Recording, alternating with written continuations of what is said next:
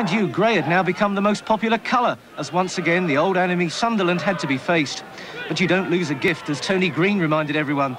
Stuart Barraclough had just stepped out of a time capsule, streaking away like some young apprentice before giving Jim Montgomery no chance. Not every general could last a full campaign, but Monty still relished the battle. That was Pop Robson denied. Then the double save specialist was too good for Tony Green. Sunderland showed no sense of respect and scored twice, but Dave Hilly set up Robson to make sure old rivalries could rest in peace. Then clear the stage for the great man. Kevin Keegan, Newcastle's most famous signing ever, stepped out for an encore that's taken 5 years to prompt. And all for one of the lads in the chorus, Kenny Wharton, for 10 years a supporting actor who's helped the stars deliver their lines. Top of the bill names like Paul Gascoigne were determined to put on a show. London audiences like Spurs have always wanted someone a bit flash. But the lads in provincial rep, like Gary Pallister, know a step or two. He swept forward to find Paul Walsh, then carried on his search for fame, getting on the end of the cross, but leaving Chris Waddle to take the final applause. But Newcastle wanted to share in the entertainment too. A touch of farce, a Peter Shilton header, then drama by Frank Bingle. Level at half-time, but had it all made up, Kevin yearned for the spotlights again.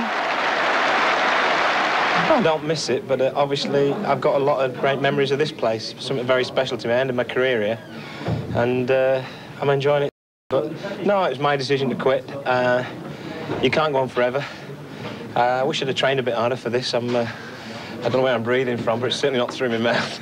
Second half, and Mirandini's well out of order. Nutmegging Special K, and the referee was worse. A foul by Keegan. Then a run and perfect pass from Gary Pallister, and Chris Waddle was off like Ben Johnson on the magic pills. I don't think he even noticed Tommy Wright, and he couldn't resist signing off with a flourish. 15 minutes left, and Super Kev decided enough was enough, apart from a farewell swipe at United. This club should be buying players like Gascoigne and Beardsley, not selling them. If you sell class players like that, you can't keep producing them from out the bushes, you know. Great areas it is for looking for talent and that, and maybe a great scouting system you have. Great players don't come along very often. Been very privileged here. They've had 4 or 5 in the last 5 years, but they've sold them all. You've got a nice stand, but this won't look very good in the 3rd division, will it? Let's hope he doesn't go to that, for God's sake. No, but I'm saying, you know, stands don't win football matches. They don't score goals and they don't pull people in. It just means that when you've got a team good enough to pull them in, it's nice to put them in something like this.